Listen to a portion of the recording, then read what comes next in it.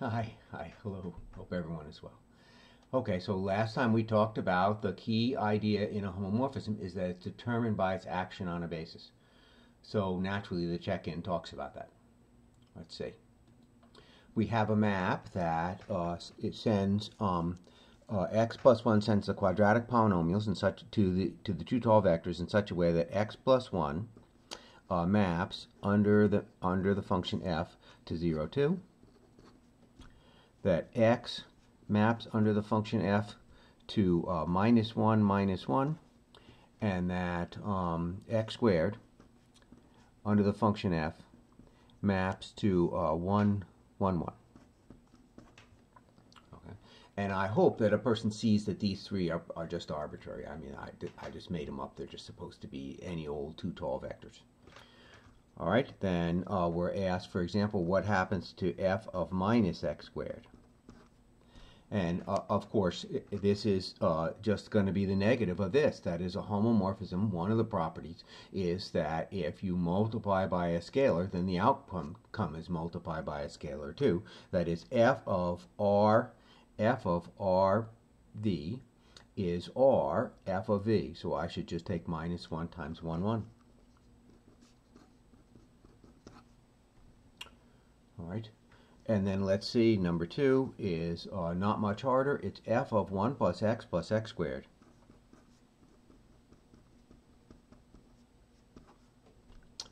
And a person sees here that x plus 1 and x squared, so I'm taking the sum of these two. And again, the whole definition of homomorphism is that it should map the sum of 1 plus x and x squared to the sum of the two outputs. F of v1 plus v2 is f of v1 plus f of v2. So here we go. I'm just simply adding 0, 2 to 1, 1 and getting what? 1, 3, I hope. Okay. Okay.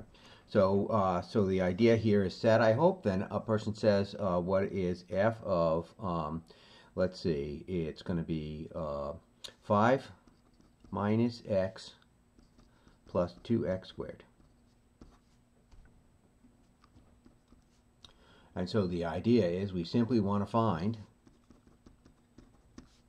a, b, c so that 5 minus x plus 2x squared is equal to a times the first vector,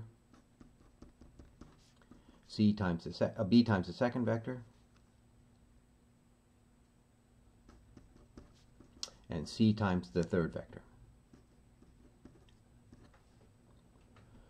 All right, and again, a person can set up the linear system and apply Gauss's method, and that's always a fallback in the cases where you can't quite see what to do here. But in this case, it seems to me a person can see what to do, because there's only one x squared on both sides, so it must be that c is 2. And let's see, there is only a constant term on both sides, so it must be that a is 5.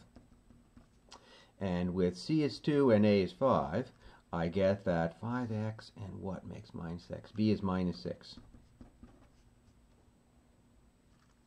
So it's just a matter then, that is to say, I have to represent the given input with respect to the given basis. Whoops. Given basis. Okay, so now then f of 5 minus x plus 2x squared is just simply going to be 5 times, don't want to lose it there, 5 times 0, 2, and that 5 is this 5.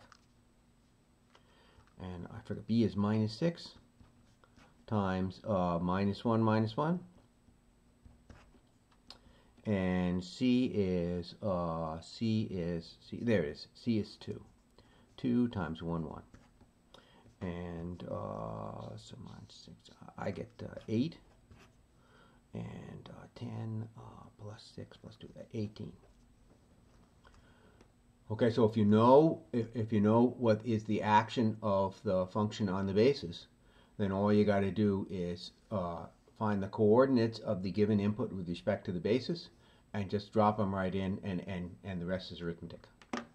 Okay, so extending linearly is a computational scheme that we don't have to express the function somehow on all the space at once. We can just express the function in a couple of places, namely on the basis, and then the rest just follows immediately. Okay, we saw the handiness of that last time. All right, so ready to move on to the next. Ready to move on to the next step then. So we are thinking about here the range space and the null space. So going to do going to do them as two. They're tied together. So going to do them together as two parts of a whole. So the first thing is that under a homomorphism, the image of any subspace of the domain is a subspace of the codomain. In particular, the image of the entire space, the range of the homomorphism, is a subspace of the codomain. All right, and the book has the proof, but as so often happens in here, I'm going to instead do an example that I hope gives a person insight into what the proof has to say, and then at that point, going through the proof is just a question of recognizing what the i's and j's are. Okay, so here's my example. I took a map from the plane R2 to the 2x2 matrices. Oops, my pointer's in the way. To the 2x2 matrices, and it's just some crazy map. It's not supposed to be anything particularly interesting. Just some crazy numbers that are not too crazy, so a person can actually read them. Checking that it's a linear map is perfectly routine. And then I'm going to pick a subspace of the domain. So a subspace of the plane, for example, would be the x-axis, the multiples of 1, 0.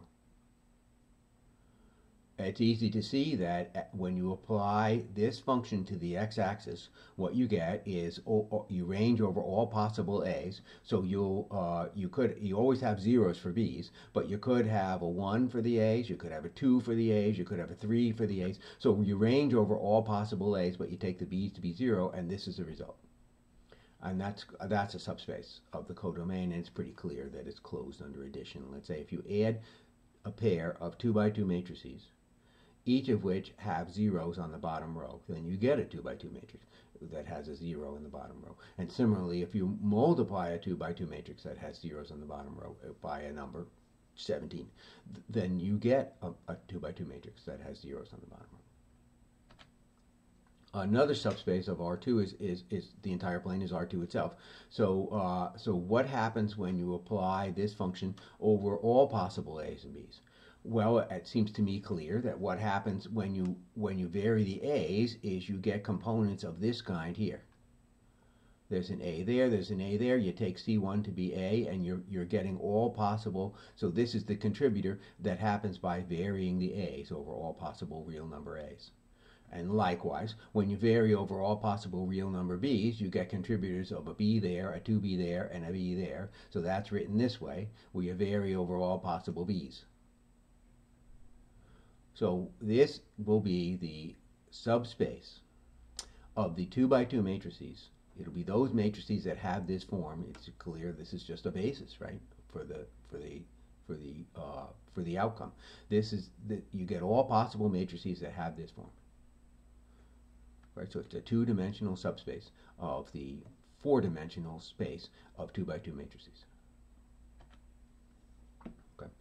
Just another example here is that if you take the angle theta, then the function that rotates vectors counterclockwise to the angle theta is a linear map, and we've talked about that before. In the domain, the plane, each line through the origin is a subspace. The image of that line is, so you start with, there I am. You start with you start with a subspace. It's a line, let's say, that's at a 30-degree angle, and you rotate it by some theta.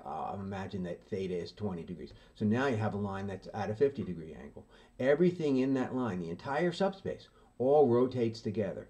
So if you imagine adding this vector in the subspace to this vector in the subspace, well, when you rotate, you're adding this vector in the subspace to this vector in the subspace. So the image of the subspace is a subspace. The range space, then, is the image of the entire space. So it's the special case of the previous result that takes the subspace to be the entire space, takes the subspace of V to be the entire space. I write it with a script R there. There's different notations you see around. If you Google around, you might see some people write RAN for range. You'll see other things also. I think script R is a compromise between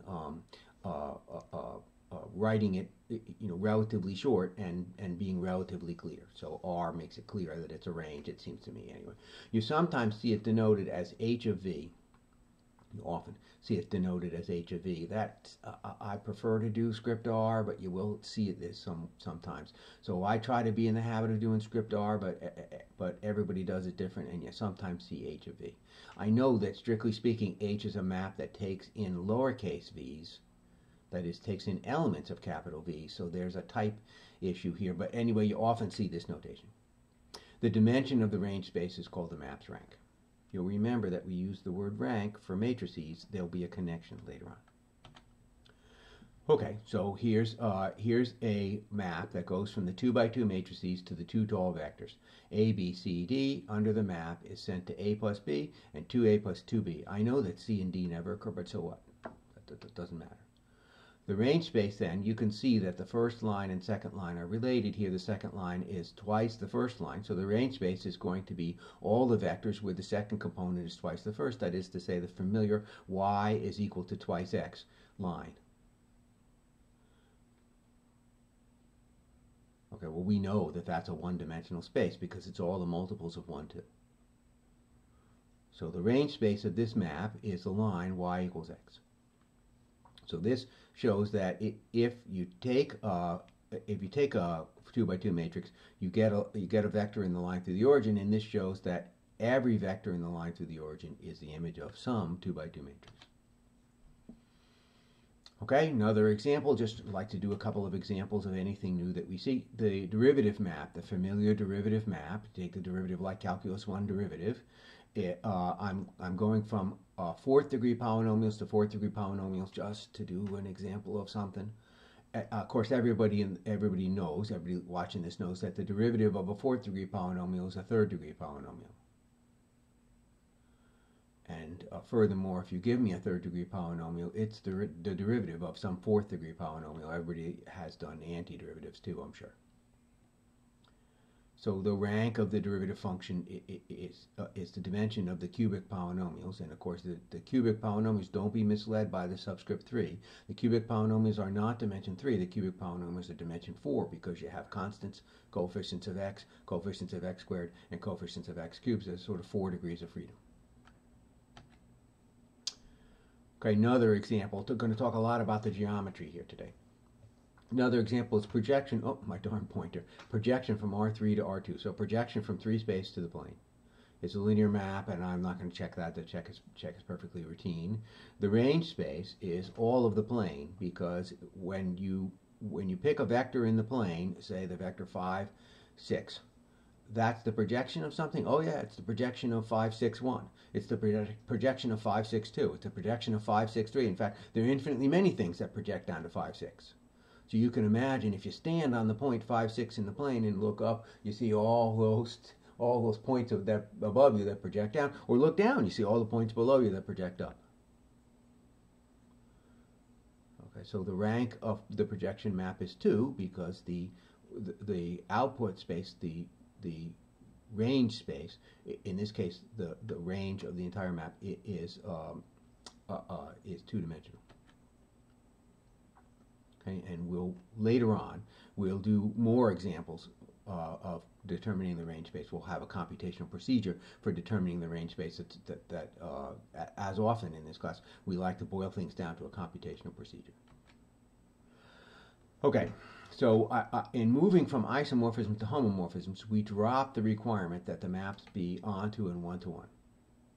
I'm going to argue that one of those requirements was not especially critical. The other requirement, though, is.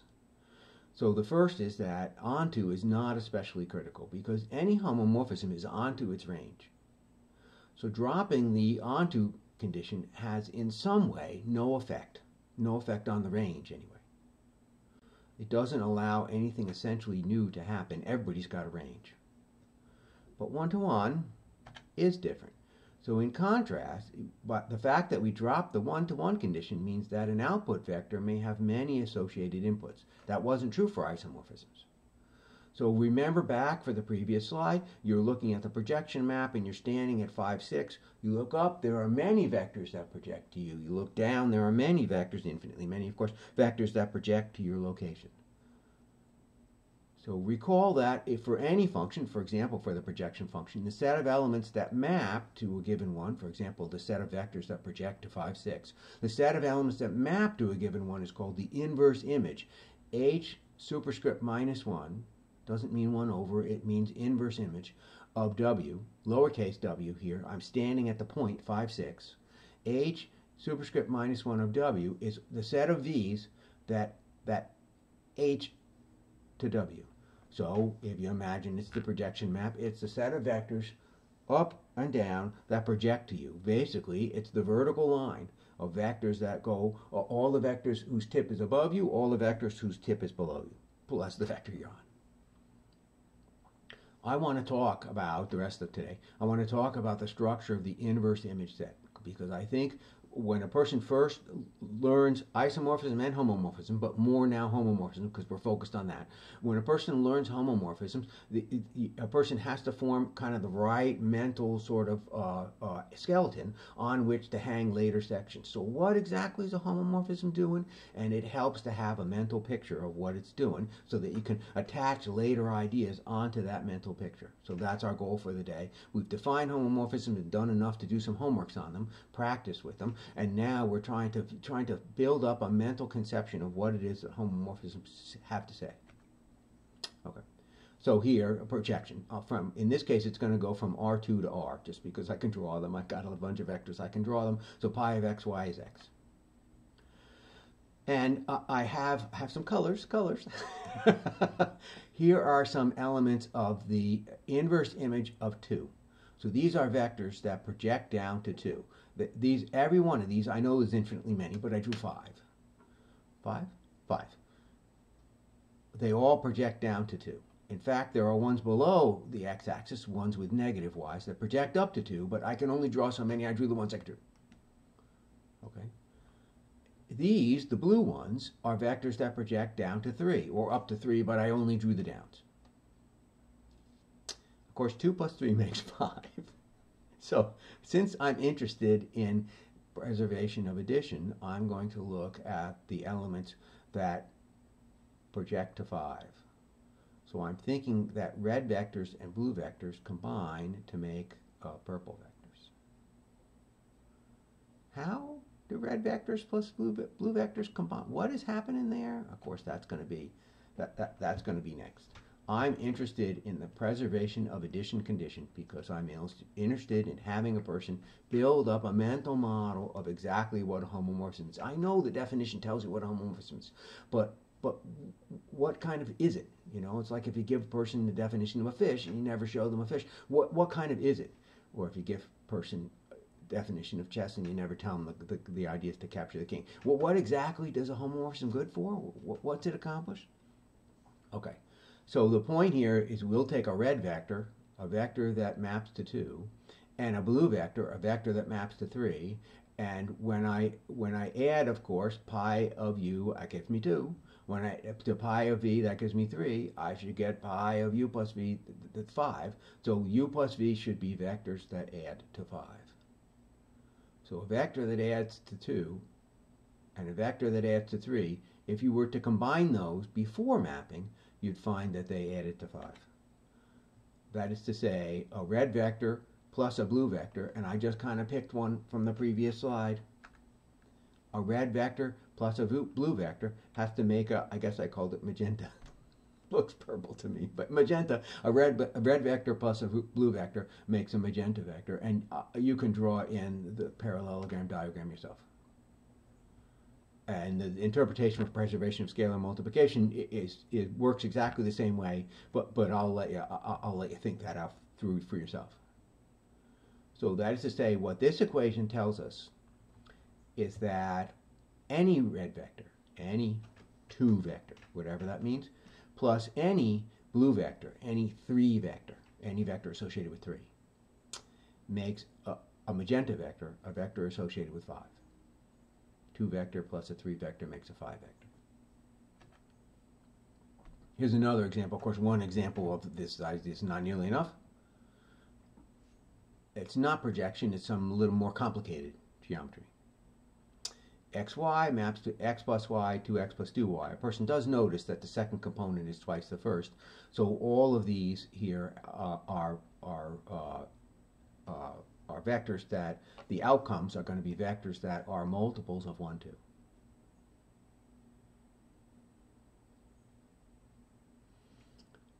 Okay. So here, for example, are the vectors that multiply to 1, 2. Excuse me, the vectors that map to 1, 2. Vectors in the plane that map to 1, 2. Okay. Here, so it's that the dots. Here are the vectors that map to 1.53. All the blue dots. Every vector that maps to 1.53 lies on that line. Just like every vector that mapped to 1, 2 lies on that line, and then there's the map, and then it's going to 1, 2. Here, these are the vectors that map to 1.53, and I chose 1.53 because I didn't want it to get too big. It fell off my screen. Maps to 1.53, and you get the idea, right? A red vector plus a red vector plus a blue vector is going to map to a magenta vector.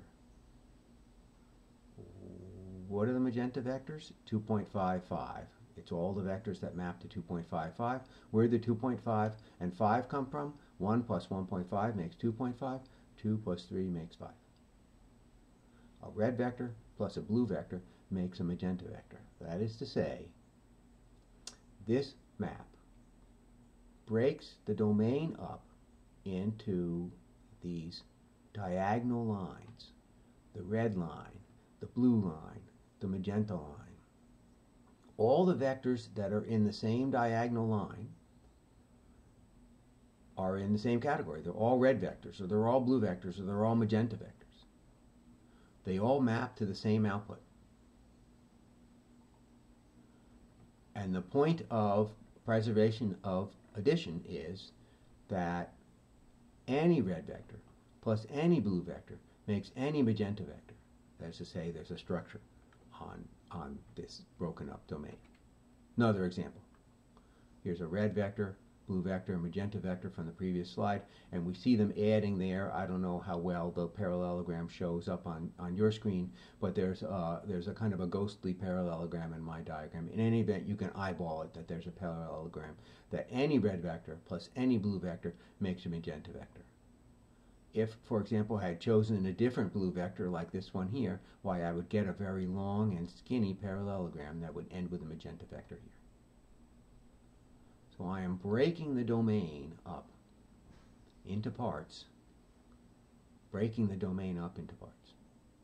And those parts, a red part, the blue part, the magenta part, I'm breaking those vectors into categories. Okay, so h of red plus h of blue is h of, can I call it red plus blue? Magenta. So that is to say, one of the lessons that we want to take away from homomorphisms, not just the definition, but a first idea of what it is they do. Homomorphisms organize the domain. The intuition is that linear maps organize the domain into inverse images in such a way that the sets reflect the structure of the range. Red plus blue makes magenta. So what do I mean by organize the domain into inverse images? Well, remember when we looked at projection from R3 to R2, and you stood on 5, 6, and you looked up and looked down, those are all the vectors associated with your current location. If you paint your current location red, all of those vectors would become red. Similarly, you move over a little bit, you stand at some spot, you paint it blue, all those vectors become blue. What happens if you add red plus blue? Why, you get magenta. All those vectors become magenta. That is drawn here in my crude way, that this is the inverse image of some vector v, vector w from the codomain. This is the inverse image of some vector, another vector w from the codomain. This is the inverse image of another vector w from the codomain. I drew it as these vertical dots because I'm generalizing that picture of you're standing on 5, 6, and you'll look up and look down. Okay. Here's my projection example. So ax, y, z goes to x, y. We draw the range as the xy plane. Technically, I should draw them as two separate places, but there's a temptation to make the picture look a certain way. So I put the outcome space over here in this diagram over here. Oops, there we go. I went too far. I have the output space and the input space drawn separately. I really should do that in this picture, but forgive me. I put the output space inside the input space, and I hope it doesn't cause confusion. And again, the idea is that a red vector plus a blue vector makes a magenta vector. There is the inverse image of the red vectors, the inverse image of the blue vectors, and the inverse image of the magenta vectors. The best I can draw. I'm not a very good drawer. If you pick any vector, I don't know, what are there, 10 dots there? Any vector from the inverse image of the red vectors, and any vector plus from the inverse image of the blue vector. If you pick the bottom one here and the top one there, that should add to a vector from the inverse image of the magenta vectors. So again, homomorphisms divide the output space, the range, into components. 1 component, 2 components, 3 components. And those components have a structure. They act in a way that reflects the structure of the domain. Red plus blue makes magenta. Okay? Whoops, what happened? Oh, I went too far. Forgive me.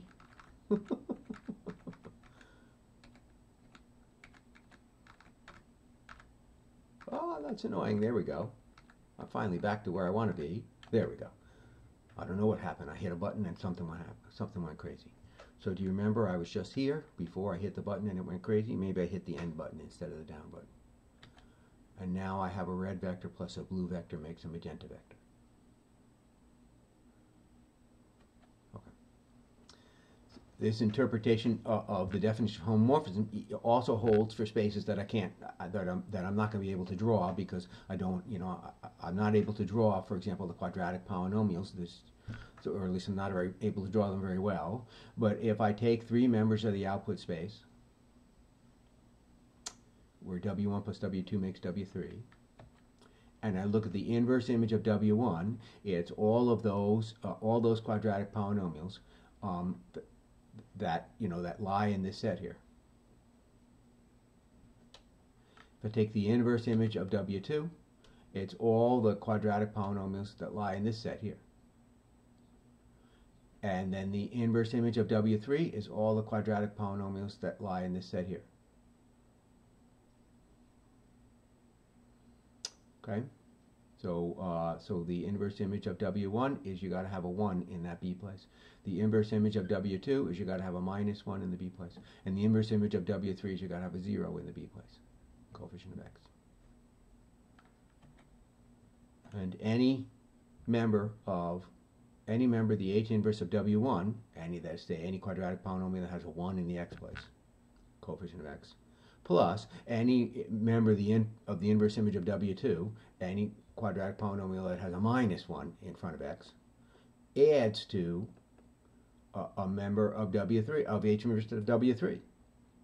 If you take a 7x squared plus 1x plus 9 and you add 16x squared minus 1x plus 4, you'll get somebody, I lost track of what I said, but it'll have a 0 in front of x. Okay, and in each of those examples, the homomorphism shows how to view the domain as organized into inverse images. When we come back next time, this has been a long day today. When we come back next time, we're going to understand what those inverse images are.